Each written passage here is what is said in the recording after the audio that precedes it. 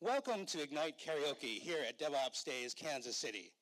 Let's figure out what is next in your world. For example, what would happen if your AV had an issue? What I want to do is I want to talk about how AV is an unsolved issue in this world.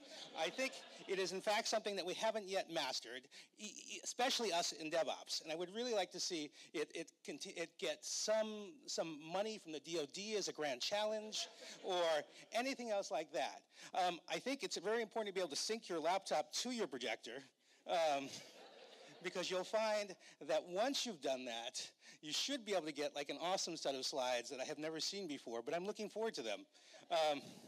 This was my time when we were visiting Kansas City, and it was a little dark out. I just want to show you that I have actually, had the opportunity to see a little bit of your fair land. It's a little hard to see, but if you can, I spent a lot of time feeling random livestock. To get a sense of what was going on. But it's okay, because I'm certain that once the in, no signal out 720p 60 thing is over. This is actually the speed at which we're going, and I'm attempting to cop time. Now, do I keep on going for longer than 5 minutes?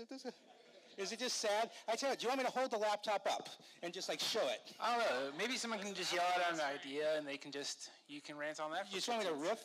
Oh yeah, let's see if you can do this. Okay, so what I want to do is I want to talk about why DevOps is like raising kids. I have a 10-year-old. His name is Elijah. He's a phenomenal child. But I would like to talk a little bit about why I think it can be tricky to do either or both of them. I'm going to riff on this. I thought of this like 10 seconds ago. So let's see where we go with this. So one of the things I think is reasonable to hear about is that the workload when it comes to kids is fairly unpredictable. Anybody can walk into your office and give you anything, just like your kid can say, "Oh, Dad, did I mention I need 200 cupcakes by tomorrow for the thing?" And this really does happen. "Oh, I feel it's coming, it's coming. If you truly believe, come on." It's like Tinkerbell. If you truly believe, we can get something on the screen. And it's not. Anyway, so let's go back to this analogy that I just made up. This is, watch out for the grid bugs. That's all I suggest. Okay, does anybody know where that reference is from? Yes, thank you very much. Okay, are you ready? I'm ready. I was born ready. I'm starting over. Hello, my name is David Blank-Edleman, and I've never seen these slides before, but I'm certainly willing to talk about them. Now, you might wonder, what's next? I've seen this slide before. That is the only hint I've got. I don't actually know what's next, and I think we're about to find out. And we can go back to the kids thing later. We might actually do it during this talk, for all I know. Okay, so here is a picture of my very first server, and that's where the connection is. So I had this server. Its name was Freddy, and Freddy was a Sun Microsystems actually tower that looked a lot like this, and I miss it. I miss it so. It was back in the day, because Freddy was talked to this cloud. This cloud is called the Internet. I think it's going to be really big because there are clients that will want to use it eventually, I think. And so once you hook it up using actually a connector that looked a lot like that, you get a really big piece of weather. Now, this is actually not weather. This is actually a cotton ball. And so the thing that you need to understand about this is that the Internet is one big cotton ball. It's a big fluffy thing. It has ears. And it's really one big cotton ball that the people that care about this is DevOps. Or the DevOps really like this. Sorry, the accent's bad. But it actually splits into two things. And the nice thing is that DevOps is this little piece in the middle of the VO, where unicorns live and frolic like happy bunnies through a meadow.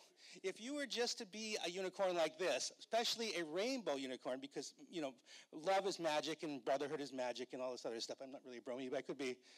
And more weather. I just want you to know, let's go back to the weather. Somehow in Kansas City, one of the things you're really interested in is the opportunity to think about precipitation. So if, in fact, it does, in fact, snow or rain in your Internet, DevOps can help you with that. And that's really what we're going to talk about. This, of course, is what happens when you don't listen to the DevOps. So this is a time when I was actually just minding my own business, doing my DevOps, and there was some produce. And the thing to realize about Produce is that Produce is highly sensitive to changes in weather, especially weather associated with the cloud. Right? I'm going to pull this all together, really I am. In just no time at all. So once you've configured your Apple, you can move on to a much more complex infrastructure. Now, this is an infrastructure where somehow walls can catch on fire. I have no idea how pieces of brick catch on fire, but let's just assume that someday you have that, which is what you really want in your data center. And here they are. Here are my kids. They are the ones who help me put out the fires. And they're going to burst into song any moment. And so what I'm going to try to do is let's just listen carefully to them. Slack. Just slack. Slack some more. Slack. Sometimes you could just slack. Slack. Wouldn't it be great if all talks were like this? Okay, so somebody's really got fruit on the brain. So that was just a talk about banana, because sometimes bananas are a lot like chat ops. And I don't know if you've actually done that, because if you hold a banana up to your head like this, you'll find that you should be able to communicate with this awesome strip, which is from Hyperbole and Me, if you've never seen this. But all the things, Slack all the things, banana all the things, internet all the things, and just really all the things. All the things, all the things. That was so very meta. This is what happens when you have holes in your wall that you can open and close, and then they let weather in. I'm going to keep this all together. I really am. Watch me. Okay? So this is what happens when you have multicolored windows, and it will be awesome because the person that's there. This is, by the way, this is just a little. I want to thank our sponsors.